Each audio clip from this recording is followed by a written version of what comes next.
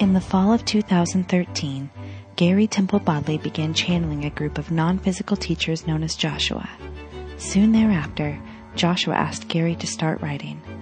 They have since produced 4 books and answered hundreds of questions in written form. In the spring of 2016, on the Law of Attraction cruise, Gary underwent hypnosis and Joshua spoke through him for the first time. Since that time, Gary has been practicing channeling Joshua verbally in live weekly calls with one-on-one students. These Joshua calls are now available to those of you joining us on the leading edge of thought. This is the expansion of the Law of Attraction. This is Joshua Live. We're thrilled you're here. We are thrilled to be here. Welcome back. Yeah. Thank you so much for having us. It's indeed our pleasure to be part of this journey of yours. We Lovely to have you. We could not help but eavesdrop on your conversation before. Oh. And we are hoping that someone somewhere will stir it up, because there's nothing better than stirring up the stagnant energy. Energy is all around you, yet you are reluctant to engage it.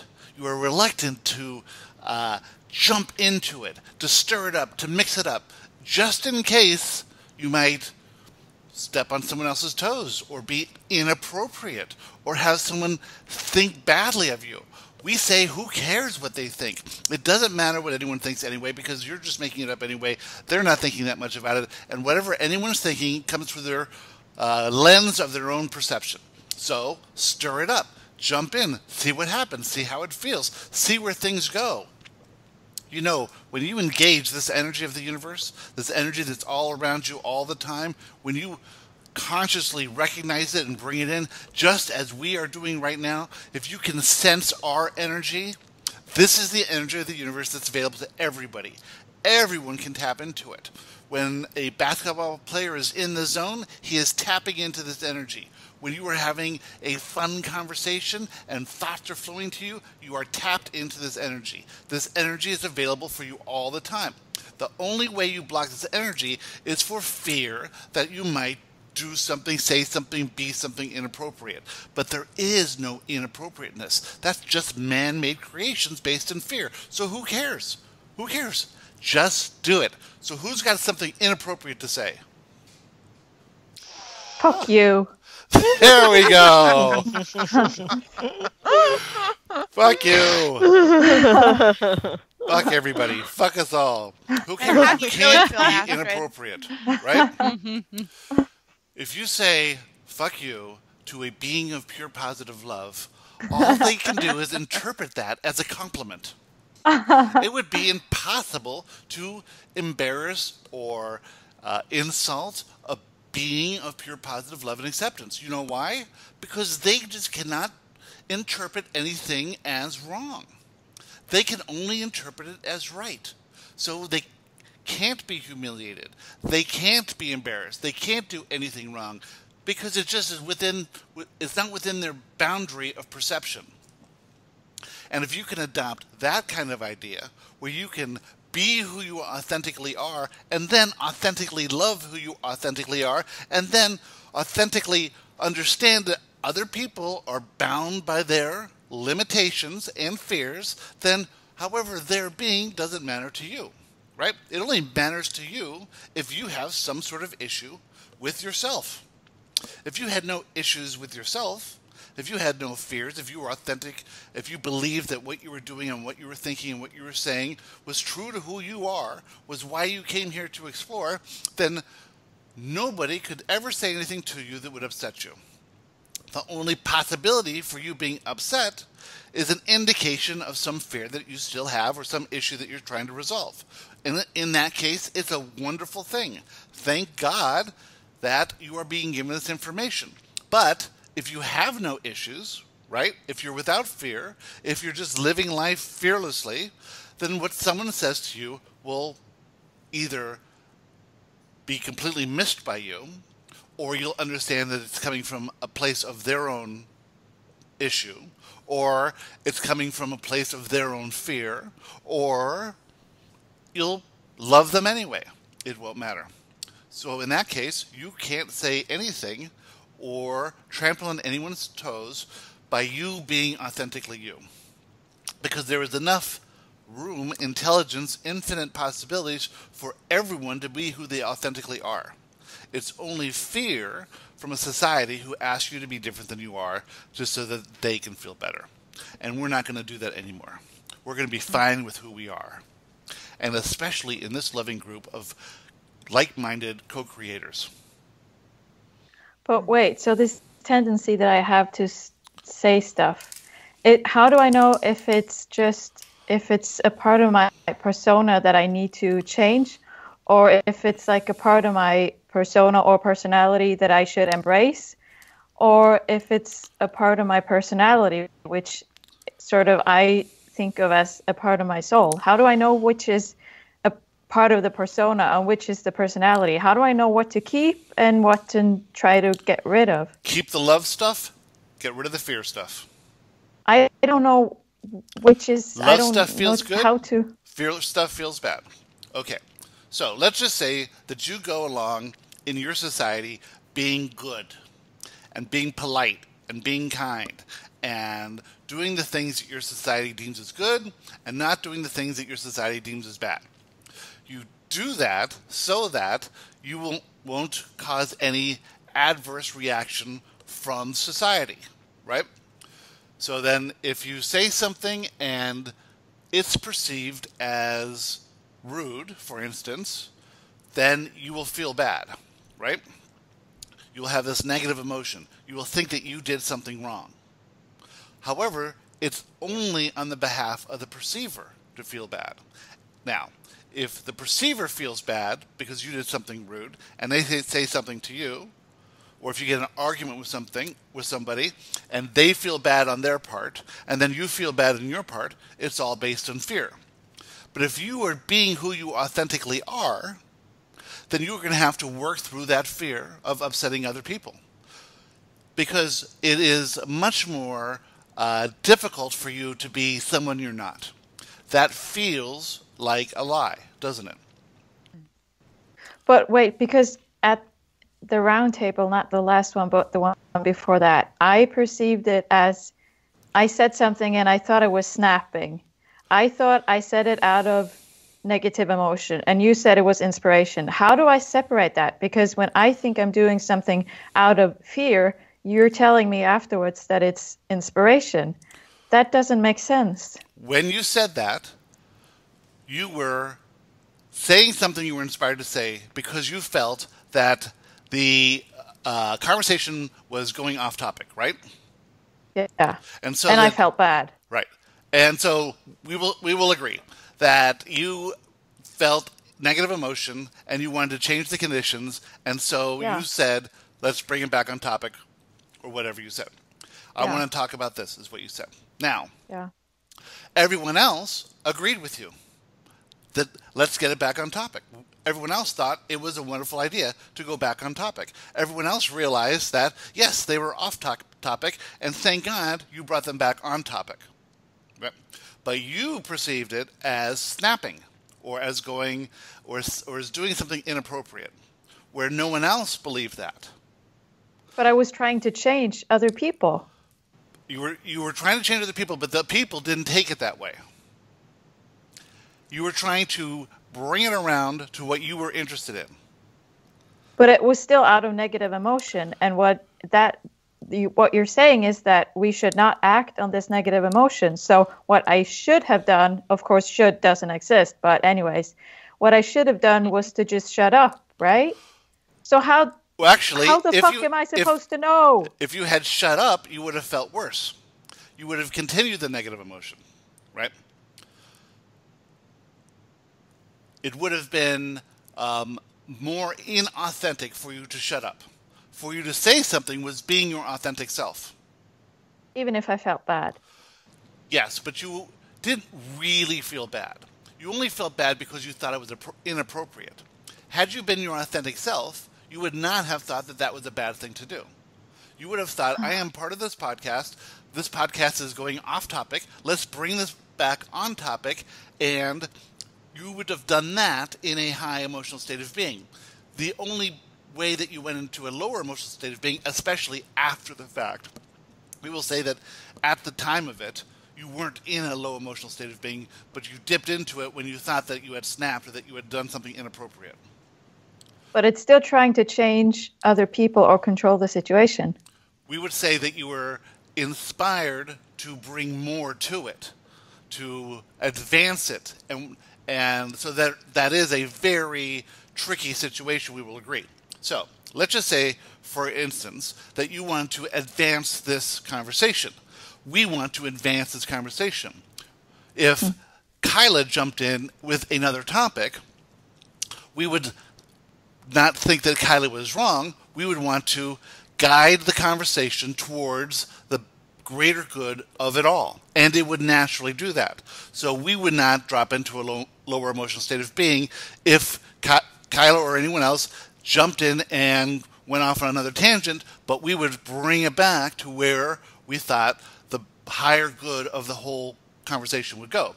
And that's what we think you were doing. It's only after the fact that you thought that that was inappropriate. But okay, so this is the last question today, right now, maybe. But how, because you told me I need to, well, not need, but okay, I don't know what other word to use, but it would be better for me if I could change my persona or let it go. But I don't know how to do that. Okay. All of you have a persona. This is your idea of who you think you are, right? And basically your persona is your defense mechanism. It is saying that I am a good person, I am intelligent, I am loyal, I am this and this and this and this and this, right? Yet, who you really are is a limitless being of pure positive love and acceptance. And your persona is something different than that. Now, if your persona is rigid, then you will feel negative emotion more substantially when your idea of yourself is tested. And generally, you test that idea yourself, or you judge yourself as not living up to your persona, right? You have this idea of who you are, and then you act in ways that doesn't align with that idea of who you are, and then you think that you did something wrong.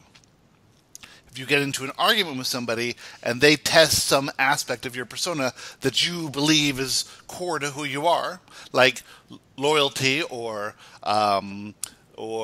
intelligence or things like that, or being a good mother or being a good mate or being a good daughter or whatever it is, your ego will try to protect your persona, and you will either withdraw and feel terrible or lash out and attack the other person and make them wrong, right? What everyone should do is realize that their persona is a false construct of who they are and allow that idea of who they are to be malleable. So you are not simply this or this or this. You are truly a limitless being of pure positive love and acceptance. Okay, that's who you are. Everything else that you add to that or that you layer on that is just a defense mechanism. And if you can let it go, you will feel less negative emotion because your ego has nothing to protect. Right? So if you say something you think is wrong, it's based on the fact that you're not living up to this persona that you've created. And when your persona is rigid, you feel really bad about it. When your persona is flexible, you go, hey, I just made a mistake, no big deal. Nobody cared anyway, no one even noticed, that sort of thing. Right? And it's different for different people. If Kyla said something inappropriate, she wouldn't care because at this stage, she is unapologetically her. But 2 years ago, she might have cared. 2 years ago, if someone called her a bad mother, she might have cared about that. Would you agree with that, Kyla? Yeah, I would. And now, if someone calls you a bad mother, you think, well, maybe I am, maybe I'm not. I'm doing the best I can. Maybe that's their opinion. They're entitled to their opinion. I'm doing what I can do, and there you are. So you're not tied to this idea of this one aspect of yourself. You're allowing yourself to be more than that. Right. So, Astrid, when you do anything, it is always the right thing. When you snap, it is the perfect time to snap. But no one else would have called it snapping. It's just that you called it snapping based on this persona that you're trying to protect. This persona of someone who is respectful, for instance, or who is, loving, and that may be appearing not to be loving, for instance, right? So when everyone else thought it was a great idea that you brought the conversation back, you were trying to protect a part of your persona by judging it as wrong. So if you can just give up that idea of judgment at all, that you could ever be wrong, that anyone could ever be wrong, that there is any wrong, then everything else will be so much easier. So the problem isn't the snapping, but that I say to myself that it's wrong to snap. Exactly. It is not wrong to snap. Right. It is so I can continue to snap. Snap away. Good. Okay. Snap away. Snapping away. You were inspired to snap, and it wasn't a snap, by the way. You were inspired to bring the conversation back to this high level that you felt it was at, because you enjoyed that high level. And when it deteriorated into little small talk, you were saying to yourself, "Let's bring it back up to the high level." And then when you did what you were inspired to do, you just judged it as wrong. But you could have judged it as right. You could have said, "That was a wonderful thing to do. It made the show much better," and we would believe that 99.9% of the listeners agreed with you. That was the thing to do. Bring it back. Bullshit. Who's that? No, I totally agreed with you when it happened. I don't even remember.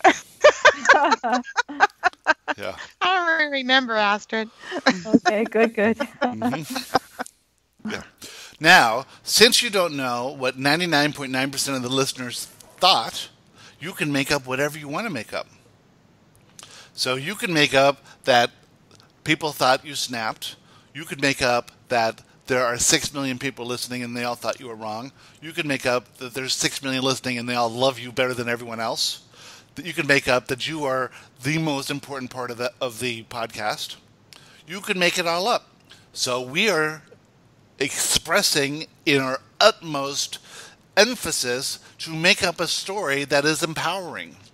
Because it's your story and you get to make up whatever you want, and it's just as valid as any other story, because you cannot know the truth, and the truth wouldn't matter anyway, because it's always filtered through every individual's perception of their own reality and their issues and fears and stuff like that. So what if one of us would have said, "Oh, Astrid, that's so rude." And Astrid, I honestly don't even remember what you said, but for other scenarios, and like in my life, if I was to say, "Oh, I don't want to play with you right now, Astrid," and Astrid gets mad at me, then how does that all play out?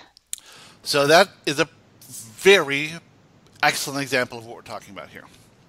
So you have a fear, and the fear is that Astrid said something that was bad or wrong, and that fear creates an urge to defend yourself, to defend whatever, but primarily to get rid of that fear in yourself.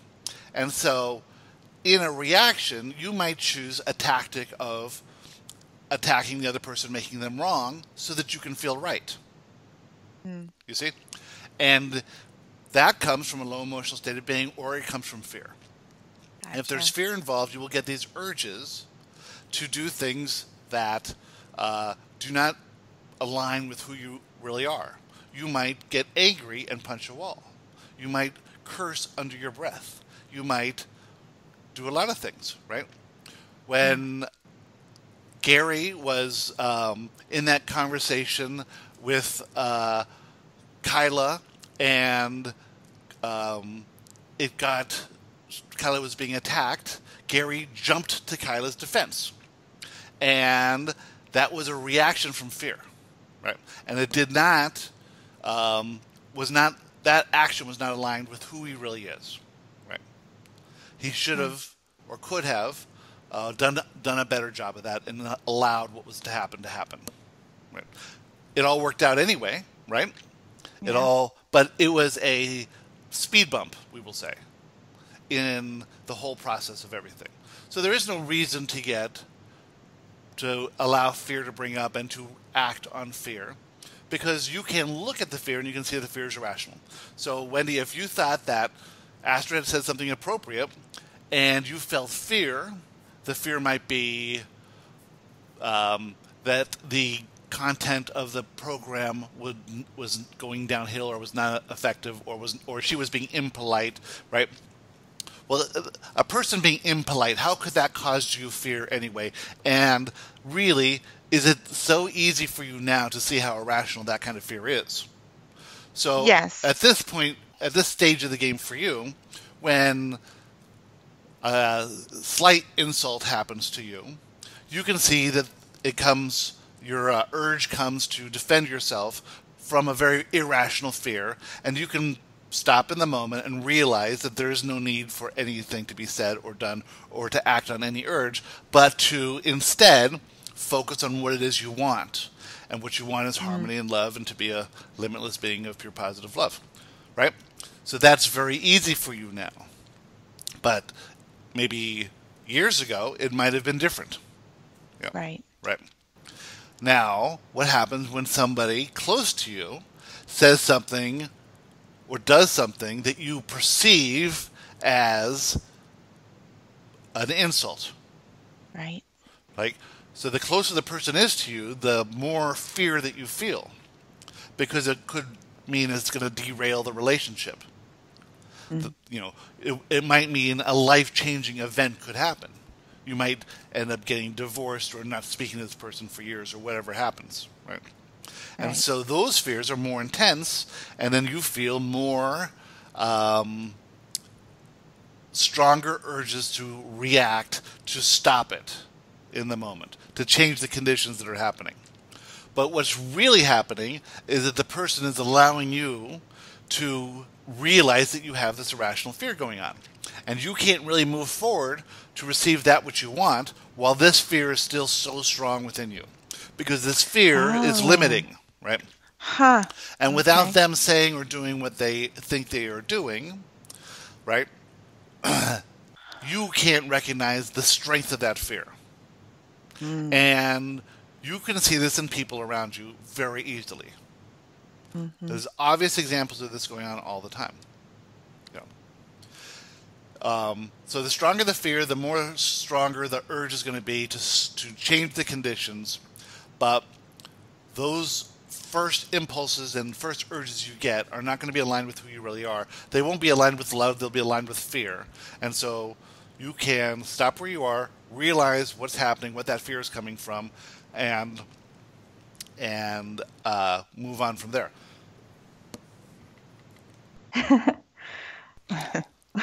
Wow, that's pretty good. They know how to mute. Yeah. We know a lot of things. We are very technologically advanced. So Well, thank you, Astrid. when Gary and Lily have arguments and they get intensely angry at each other, it's because they don't want to lose what they have. So the fear is of this loss of this relationship. And so they are able, even as advanced as they are, they still react negatively by saying things that they would not normally have said. So they're able to get back to a state of well-being quicker because they understand that the negative state is not going to do anything to move forward the issue that they have. And they're wise enough now to realize that whatever that is fear is coming from, it's a fear that needs to be resolved one way or the other. Gotcha. Yep. That makes so much sense. Thank you for that question, Astrid. I had something similar happen where I was at my parents' house this weekend, and I felt like I was in a high emotional state. The boys had we were sitting at dinner, my parents had friends over, and my youngest said, "Mom, I want to go to bed." And my oldest said, "Yeah, me too." And they brushed their teeth and went straight to bed and laid down. And I was like, all right, this is awesome. And so I went back and sat down with my parents and their friends, and we were just having a conversation, and I was feeling good. And it turned to politics. And then my mom, I wasn't really participating. I was just kind of listening. And then my mom said something, and she said, "Yeah, Kyla is our resident liberal." And for some reason, I just reacted, and I was like, "I'm not a liberal." And just like I snapped back, and then recognized that, I don't know. So I've been looking at that and trying to figure out why, like what the fear was, why that, I don't know, triggered me so much. Because there's a persona issue there. Yeah. Right. So you have this idea of who you are, and you're part of this family, and you don't want to be seen as an outsider to the family. And so you just, in the moment, have this quick fear that now you are an outsider to this family of a different kind of thought process. Right. And you want to be who you are unapologetically, which is different than they are. Yeah. And what you're hoping is that you will not be ostracized from this family or from this group, right? Yeah. And so you want to maintain this idea that you are like them, so they will not kick you out. That's so funny, because it was probably the night before that conversation, I had this dream, and in it, my family, like my parents and the boys and I, were all supposed to be going on a cruise, and they were saying something, and my mom was sort of in this dream, almost mocking some sort of new thought type idea, and I just blew up and lost it, and I was like, "But that's what I think. I believe this and I believe that," and I just unleashed all of it. And my parents took my kids and they went on the cruise without me. Oh. So We're not going to leave you. this is a common theme for those Right. of you who are embarking on a new approach to life. You don't want to be left behind. You don't want to leave behind those who won't come with you. And you don't want to be abandoned by those who won't come with you. Right? You think that those people must be in every aspect of your life. And if they aren't in every aspect of your life, then they either come with you in it, or you're going to renounce the new approach to life. Or you're going to try and juggle both things at the same time. Right. But it doesn't matter if they come with you or they don't come with you. If you're a being of love and acceptance, you can accept them if they come along with you. You can accept them if they disagree with you. You can accept them if it takes them longer to come with you. You can accept them if they leave. It's this fear of loss that you have that is the only thing that's getting in your way. And it is a limiting fear. It's a completely irrational fear because you can't lose anyone that you've known. You're eternally connected to everyone. This group here is eternally connected for the rest of eternity. Everyone you know, even the people you hate, you're connected with. Right? So you can't lose anyone. You can't lose anything. This is an attractive universe. Once you've attracted something into it, you have the essence of that with you forever. When you've attracted another soul, you have that soul is with you forever. Have we been together in other lives, this group? This group has been interacting for eons. Whoa. That is so cool. Wow. And many others. Ooh. Others who are listening to this, others who are getting inspired to write questions or be on the podcast or come to listen to these podcasts or listen to the meditations or read the books. It's all this fun interaction. This is the leading edge of the leading edge. And you've chosen these weird lives that you've had because you knew the trajectory of that would link you up at some point. That's so It's cool. strange to think how we got all here, Yeah. all together, and all those coincidences that happened. If you had written out your goals in 2014, I have the goal to make X amount of money. I have the goal to get promoted at work. I have the goal to do this and do that. I have the goal to link up with all my eternal friends by 2020. Right? You don't make your own goals. You set intentions. You allow what you intended to happen. That's all you're doing. And then there are those who wish they were part of this, who are resisting it every step of the way. Yes. Yes. Yes. Because of fear. Yep. I have one other quick question about, so I've talked before several times about feeling like I'm in this holding pattern and I just didn't know what my next step was. And last night I had this idea, or I was talking with a friend and she said something and it sparked this idea that feels like, oh my gosh, this is my next step. And so it involves, like, in terms of the podcast stuff or whatever the whole idea of that is going to be, I've imagined it all like being focused online, but this idea is a way for me to sort of connect with people in my community and go at it from a different direction, still end up in the same sort of place that I see, you know, assuming that I can project that far into the future. But so what is, I guess, am I on track here? Is this the next step? It felt inspired. I was in a really good high emotional state. Is it exciting? Is the idea exciting? It's so exciting. So then the pursuit of that idea is the next step. Right. The research of the idea, the fleshing it out, the trying it out, the organizing it in your mind, the planning stages, that's the next step.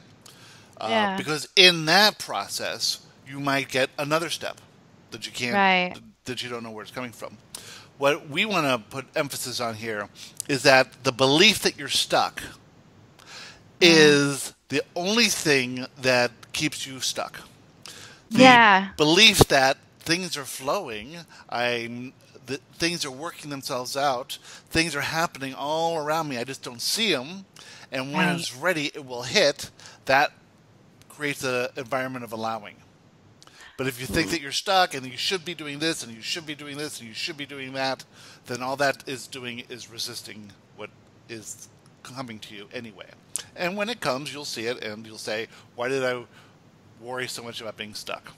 Yeah, I was just thinking that while you were talking about something earlier about how looking back, you know, I felt like I've been in this holding pattern and feeling like I haven't been productive necessarily in the way that I've been spending my time. But looking back, I see how all these things that I'm doing, even if it's just texting back and forth with a person and like condensing these like big thoughts that I have down into a little text block, how that's helping me, you know, when I go to write a blog post, helping me be concise and, you know, be able to focus my thoughts and express them in a way that's easy to understand and quick to ingest.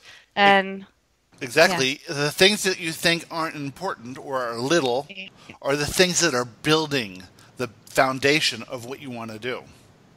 Mm-hmm. You're always moving forward, even when you're just thinking about it and not doing anything. Mm-hmm. It's that you have this action-oriented society where you think you need to be doing, and when you're not doing, you're just wasting your time.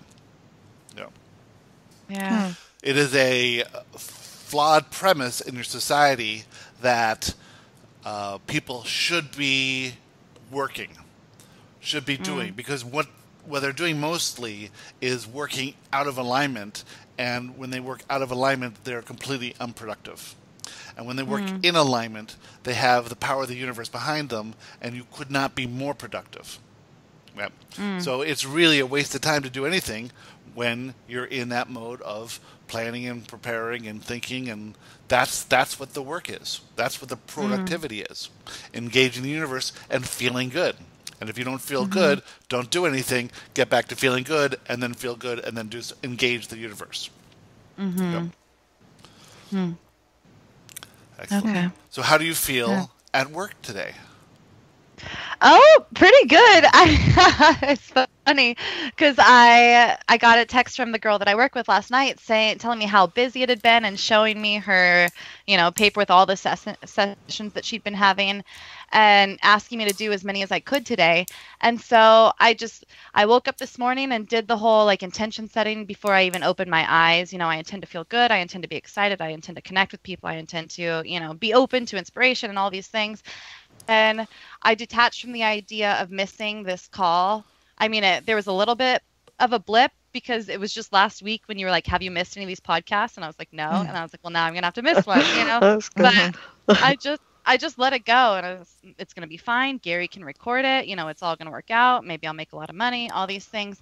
And so I roll in, and there were 4 people that wanted photos, and I could have probably arranged it so that they worked around this call, but I decided to just let it go, and I wanted to be relaxed and easy about it. So I was going to text Gary, and I went in and talked to those people, and 3 of them just didn't want photos. So I only had 1 to do today. And so it's just been really relaxed and easy, and I've been in a good mood, and I've been like texting my friend that I have a lot of fun texting with. And so it's just, yeah, it's been a good day. So that is an amazing thing that you're able to consciously prepare your day by setting intentions before you even open your eyes.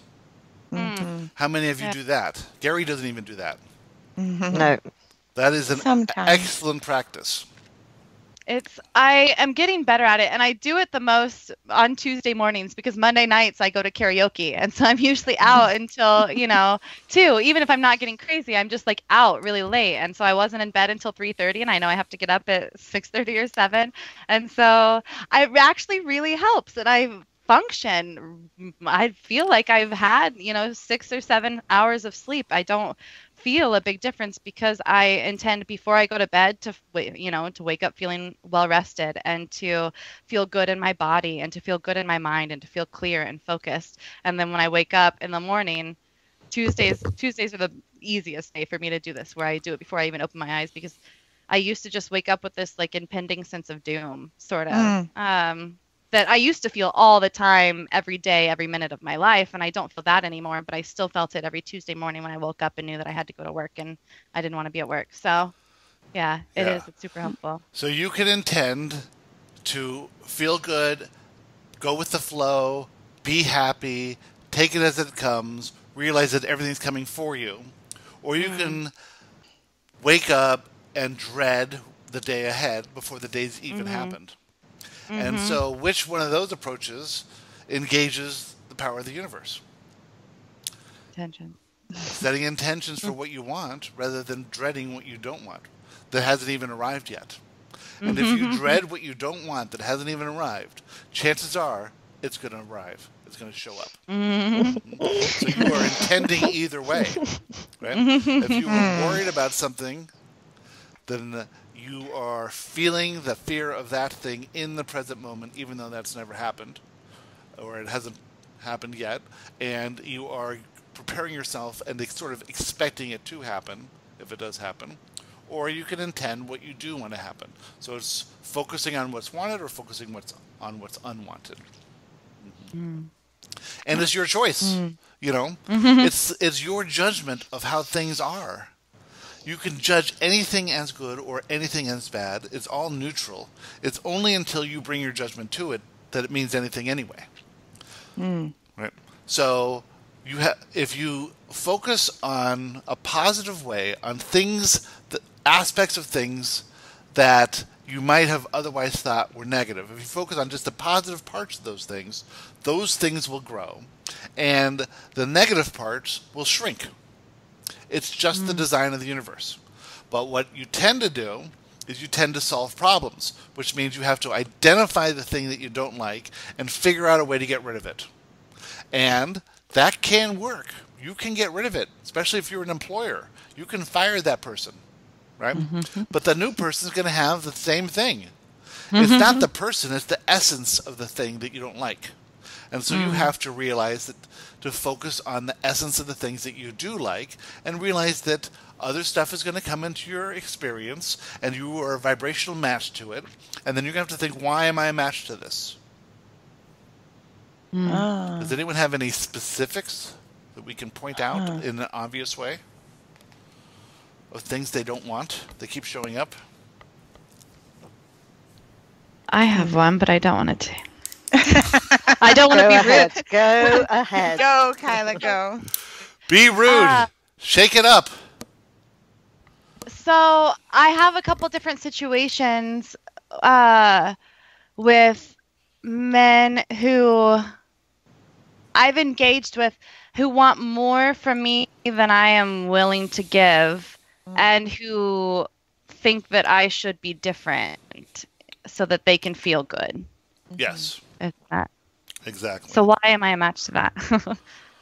Well, you're a match to that because it's natural.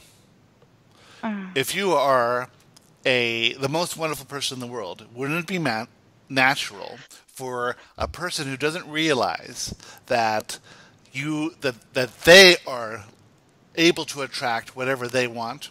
They attract you. You seem so wonderful to them, and they have a fear of loss, and so they hold on to that.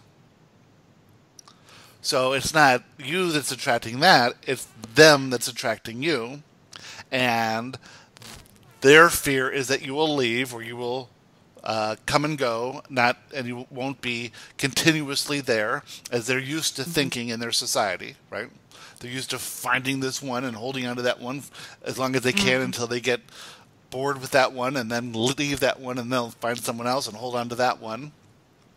And they think that in a society that you have to be beholden to one person for a certain amount of time or forever, right?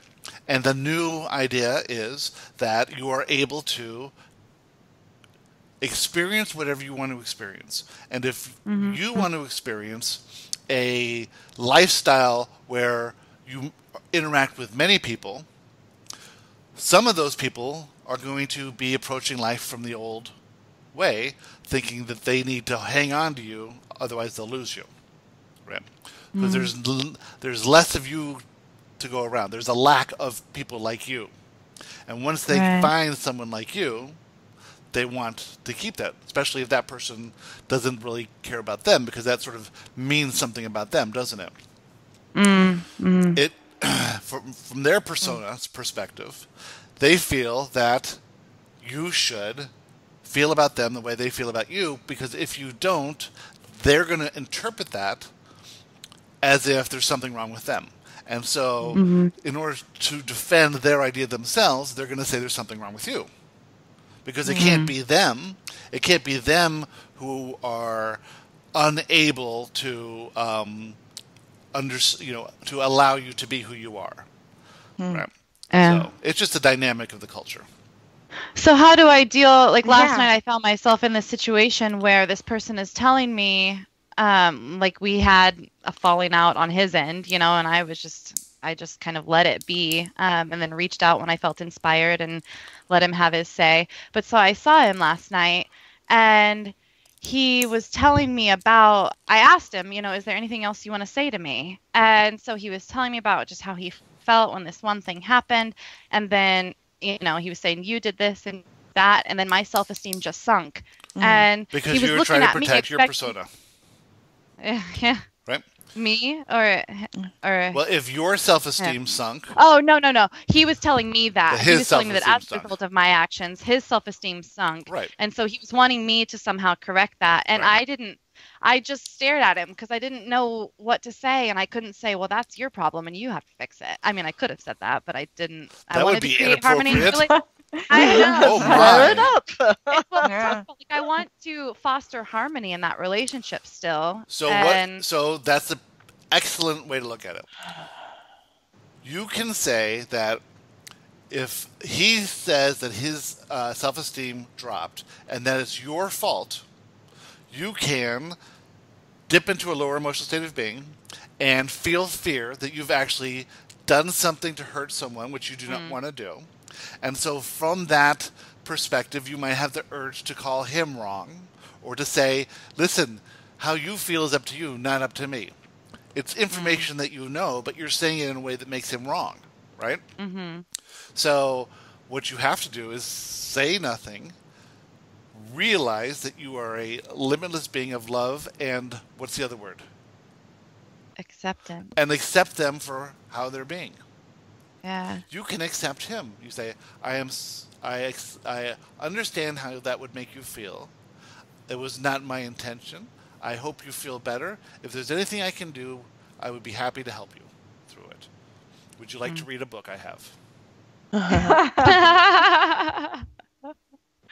So she basically, Kyla doesn't have to roll over and say, okay, you're right. To be in the flow, to go with the flow, per se. Going with the flow is feel inspired. Going with the flow is allowing him to be who he is, but remaining authentically yourself. Right? So if you change yourself so that he can feel better, then you're not helping him at all. And you're being some other version of you that isn't representative of who you really are. Yeah. It's not authentic. That's why there's a lot of inauthenticity going on. That's why there's a lot of mistrust going on.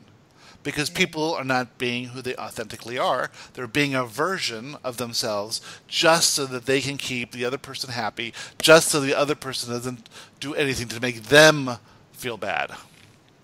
Right? So stop worrying about feeling bad. Feeling bad just means that in this little instant right here, you've taken a limited perspective, and you can get back to the higher perspective, and it's no big deal. And for some people, feeling bad feels really bad. For you are all highly emotionally tuned beings, especially now that you've been doing this work. So feeling bad feels even worse than it ever did before. And you think that you should not be feeling bad because you know better. Yeah. That's the worst part of that. Right? So now you're criticizing yourself for feeling bad, thinking your persona is one of these. Your persona has added this layer of knowledge of universal forces and the mechanism of physical reality, so I should be this kind of person. Gary feels like that all the time. Whenever he gets upset with somebody, he feels terrible because he knows better. But yet, that's just his persona. No. But then sometimes, well, at least for me, sometimes it feels so good to say, fuck you, there's the door. And I feel really good afterwards. Well, it also feels good to punch the wall sometimes. But it isn't aligned with who you really are.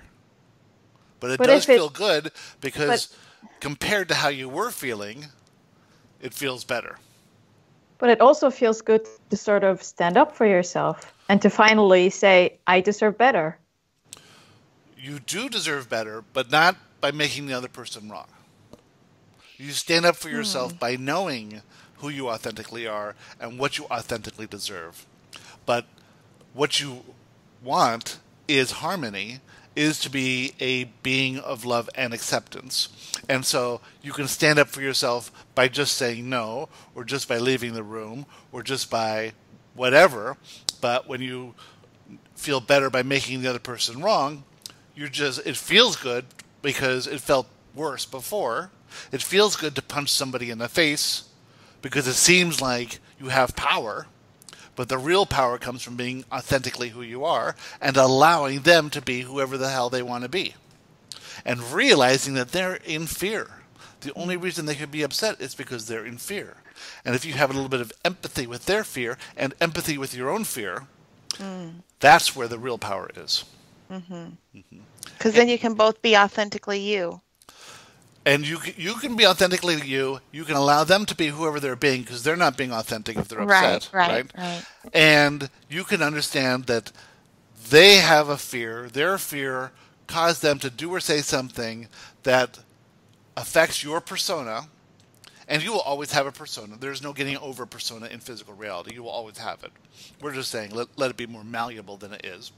And let their statements bounce off you knowing that their statements are coming from a place of fear. And the closer that person is to you, a parent, a child, a mate, a sibling, the more fear you'll fear because the fear is the fear of loss of this relationship or connection, which is irrational because it can never be lost.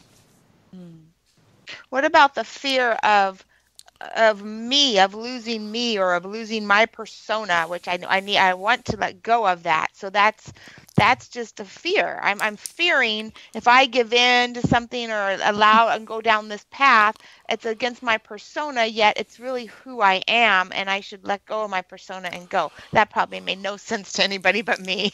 Yes, it did. And us. Yes, it did. We understand it perfectly. Okay. Yes. You could be someone who is, interacts with the community, has an established family, and if you turn into this hippie, gypsy, meditating Pollyanna. guru, right? What will everyone think Yeah. about you, right?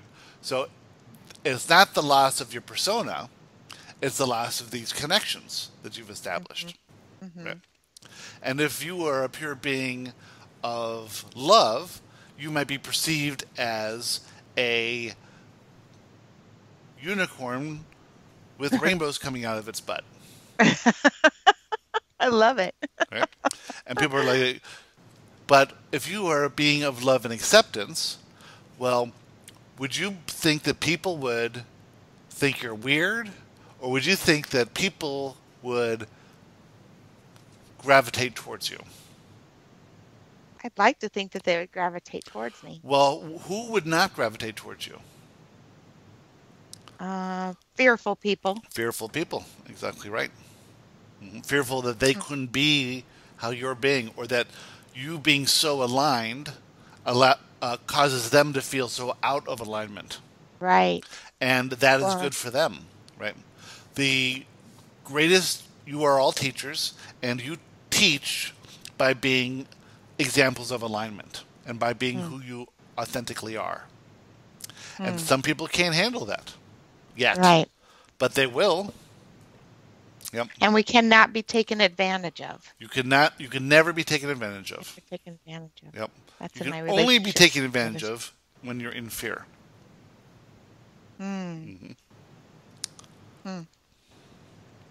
But when you are engaging the power of the universe can't be taken advantage of.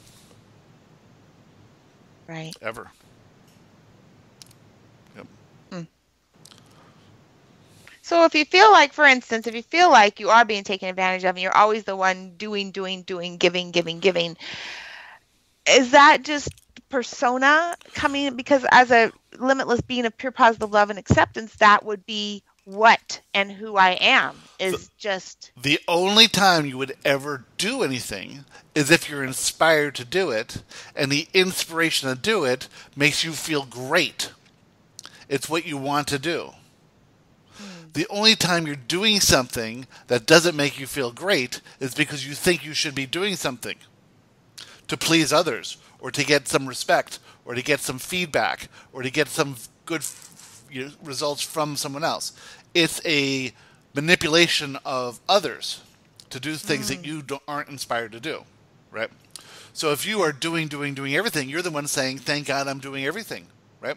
Right. If you are a stand-up comedian and you're always the one on stage, you always want to be the one on stage. You don't want anyone in the audience to be on stage. You want to be the one on stage, even though you're the one giving, because you're the one who wants to be on stage. You don't want to sit down and give anyone else a turn to be on stage because you want to be the one on stage. And you could say, well, that person is giving so much of themselves. They're being so wonderful and giving their humor, but they're doing it for them, not for you, right? So, in that essence, you could be the one cooking every night.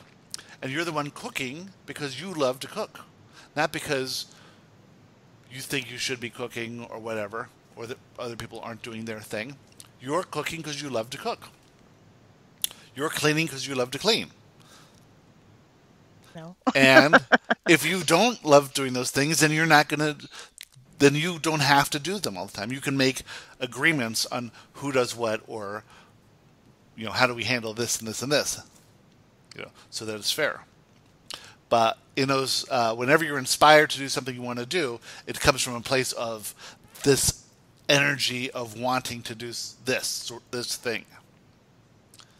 And in that essence, you could never be taken advantage of. Now, let's just say that you have a situation with your husband, and has a job and he's making the money, and so you are the one who's buying the groceries and cooking the food and cleaning the house and all that, right?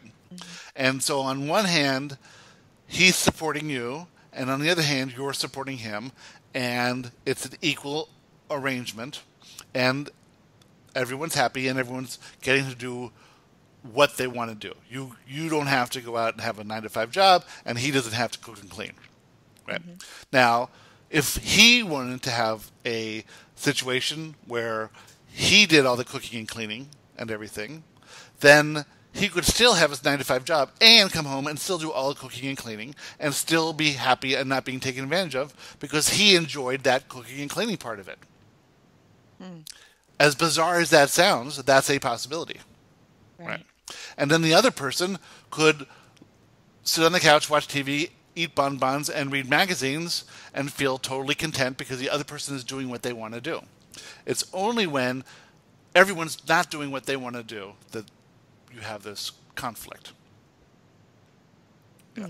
So as long as you're in this inspired area, for instance, does your husband love what he does? Yes. Okay. So for him, we will say it's a joy to go to work. We'll use that term joy. It just means, doesn't mean he's skipping and dancing and singing the whole day. It means he's interested, engaged, likes who he's working with, likes the environment, feels fulfilled. That's joy, right? Right. And if he loved to cook and he came home and cooked every night, then you could feel guilty about him doing too much, but he wouldn't feel guilty about it. He wouldn't feel that he's being taken advantage of. He gets to have this wonderful job, and he gets to come home and cook, right? And everything would be fine, and he couldn't be taken advantage of. What if he wants me to cook and I don't want to cook? We're using an analogy. Okay. What if I don't want to cook? So don't cook. Is there anything that you want him to do that he doesn't want to do? Occasionally, yeah. Okay, so don't want him to do anything he wants to do. And then what happens? Gets mad. He gets mad because because you're not being who he wants you to be. Yeah, then there's tension. But if you say, I want to be who I authentically am, which is a being of love, and I am going to allow you to be as mad as you want to be, how would that work? I don't know. Never tried that. So please be as mad as you want to be. Mad as you want. Yeah. Or you could just add too much salt to every meal, and he would say, listen, why don't we go out to dinner tonight? Yeah. What we're saying is that you allow him to be exactly who he is, you be authentically who you are, and then you work out the details in love, right? You work out the details in love. You don't expect him to be any different than who he is, ever, in any situation ever. Okay. He could burn down the house, and you'd be, I understand that you wanted to burn down the house, and where are we going to go now? That's fine. I accept you for burning down the house. He could quit his job and say, we're moving to New Zealand. And he'd say, I'm not going, but have a nice time. Right. Right. The only reason you would get upset of him burning down the house or quitting his job is this feeling of fear of loss. And that fear of loss is always irrational. Because you are always taken care of no matter what. And every time you make up some story that you're not being taken care of, you're just resisting, right? And it's always based in some stupid little fear. If I don't cook, then he's going to, leave me and find someone else who can cook. Right? That's the fear. Right. So I have to cook just so that he doesn't leave me. Right. Or just to keep the peace. Or or he gets angry. I don't like it when he gets angry. But you can get to the place where he can get angry and you don't care, right? Yeah. You can control your feelings so well and control your thoughts so well that you can accept him no matter what he wants, what he does. I should say. We should say. Yep. Excellent. Now, this is really high-level stuff, Yeah. and we're just talking about an overall perspective, and we understand that you work things out day by day, and you will always have these fears. We're just saying from this higher perspective, there is no reason for any of these fears, and there is no reason to ask someone to be different than they are, and the only reason you would ever ask anyone to be different than they are is because you have some fear. And there is also nothing to fear. There is nothing to fear. You are provided for. Yep. Good stuff. Thank you. See what you started, Astrid? No. No. That whole conversation that's been amazing. That was you, Wendy. That was you. No, you started it. Okay, enough. If you are a pure positive being of love and acceptance, can you be embarrassed? No. Can you receive a compliment? Yes. No. Everything's a compliment. If you are a pure positive being of love and acceptance, everything's a compliment. Everything's a compliment. And you can't be insulted. You cannot be embarrassed. Right? So, think about the times when you are insulted, when you are embarrassed, when you are stressed, when you are think things are going wrong. It's all this illusion, right? It's all based in some fear, little fear. Yeah. Anyone have any good fears? Alette, do you fear people walking in and offering you work to do? Not today. Today I did really well. On the train to work, I re-listened to the podcast, last week's podcast, and this was the second time, and now I heard other stuff on it, and when I got into the office, I felt really good, and almost immediately I got 2 calls asking us, "Oh, can you do this urgently for us?" And then I immediately thought, oh, this is for me, and bring it on. Well, I didn't say that, but I said, okay, send it to us, and we'll take care of it. And it really, it worked well, and we did take care of it, and I felt really good today. Isn't it interesting that when someone gets on the phone to call you and ask you to do something urgent, that they have fear? They are hoping you say yes, and they are fearful that you'll say no, or we're busy, or we can't get to it right away, or I don't know what we're going to do, or some kind of issue.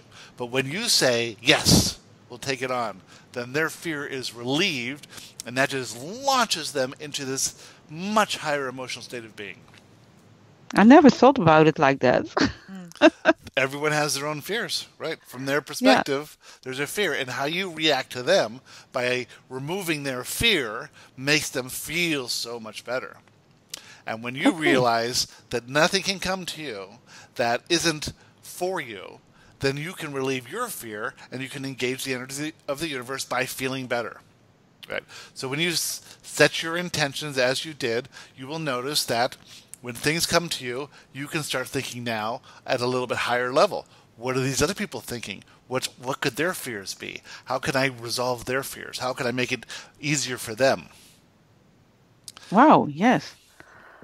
Exactly. Yeah. And then now you'll feel good because they feel good, and then you're automatically aligned with universal energy, and you'll have your millions of people helping you type out these translations in a snap. Yeah. Oh, that would be great. Yes. And you'll be confident about what you're doing too. Yeah. And then you'll give it back to the people who can't read the other language anyway, and they'll think, this is brilliant. You really can make up your own story, Alette. No, because they all think they know English, and they can do it much better than anyone else. They're all lawyers. They think they can speak English, right? Yeah. Mm-hmm. Yep. But you also said last week something like we are all being led to what we're now doing. And then you said, well, Alette, she's led to the translation process.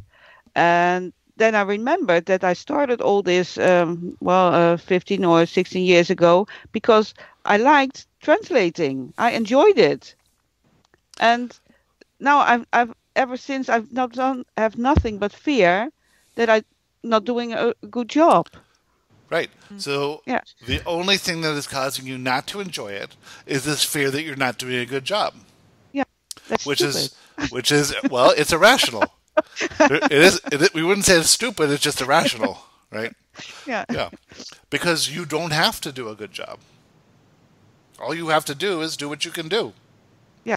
There is no judge of a good job.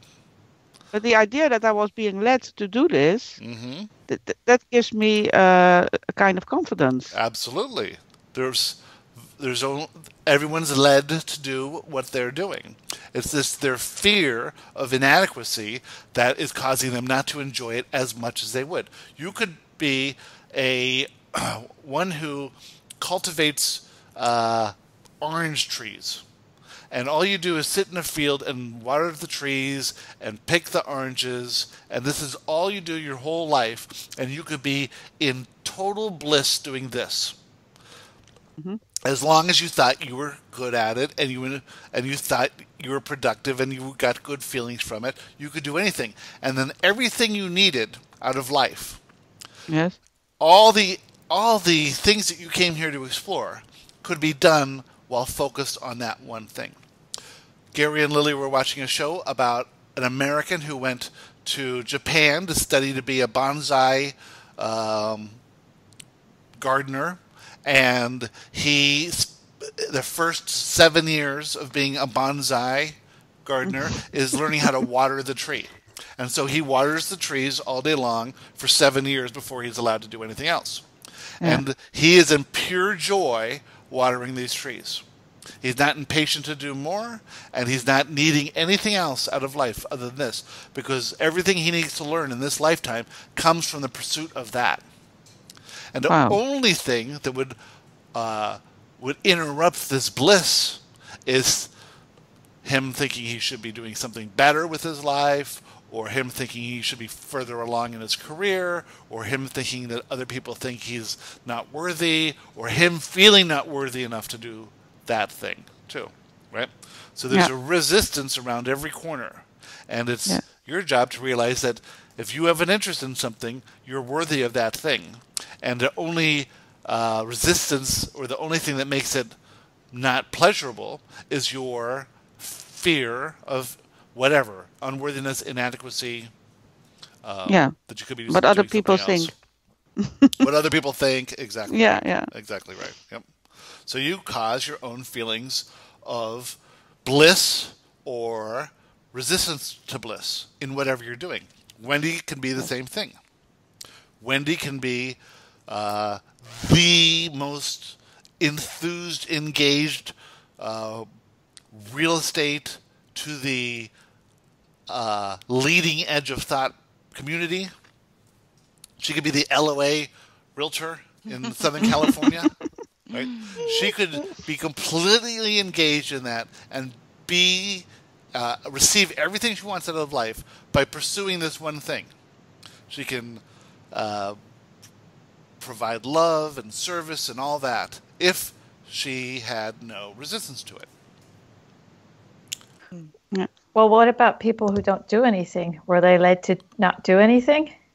There is nobody who doesn't do anything. It's just your opinion that they're not doing anything. But they're doing things that we would say could be considered not physically productive, right? But they're still doing things. They're still being. They're still living. They're still. If your eyes are open, you are doing something. You are experiencing life. It's like saying there's a wrong way to watch a movie. You know, there is no wrong way to watch a movie. I should get my boyfriend to listen to that over and over and over. Unless you're eating popcorn loudly, that would be. Or trying, or consistently asking, "Who's that guy again?" In the movie. Do that during a football match. So, as long as your eyes are open, you are living life, expanding in the process of experience, and doing everything that you need to be doing. Okay? And what you came here to do is completely different than what your neighbor came here to do, or the homeless person, or the president of your country, or the pop star. There is no levels. There is not one better than the other. Everyone is equally worthy, and everyone is doing what they're here to do, whether they're resisting it or whether they're fully engaged with it.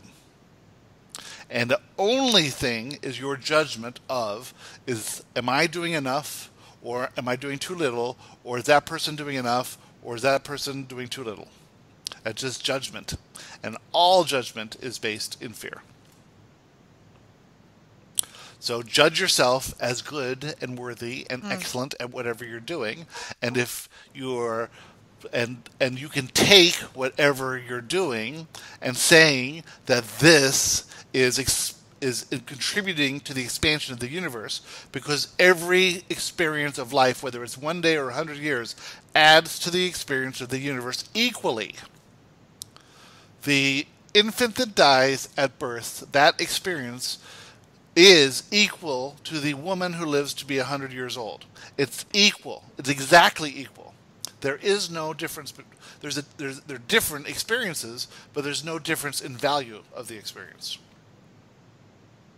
How about that? Okay. Yeah. And that's all you're here to do. All you're here to do is experience it. You're not here to build buildings or create anything of substance that's going to last forever. Because none of that will ever matter. None of that will matter in 10 minutes, let alone 100 years or 1,000 years. You're trying to hold on to immortality by creating something that will last. It's just like throwing leaves in the wind. None of that matters. Do what you're inspired to do, and you will be led to do what gives you bliss. And as long as you judge that as blissful and enjoyable, that's all you need to do. The only thing that matters is how you feel. The only thing you're ever doing is either feeling good or bad. We are hoping that you will spend more time feeling good. And when you spend more time feeling good, you will be guided to more good-feeling times. Yes. That's it. Okay. That's the end of this podcast forever. That's all we have to say. There's nothing else we can say other than that. The final podcast right now. Bye, everyone. We need you to see it. We need you to say it in 15 million different ways. We have infinite and in ways. 15 minutes. We have infinite ways of talking about this. Well, this has been a joy for us. But what about Kate? Kate? I'm good. They know I'm going with the flow tonight. It's all good. It's all good. Excellent. Well, Kate is getting some really big answers lately. Yes, I am. Thank you. Exciting. They're pretty amazing. Yeah. I agree. So reread your answers, ask more questions, and until next time, we are complete. Thank you. Thank you.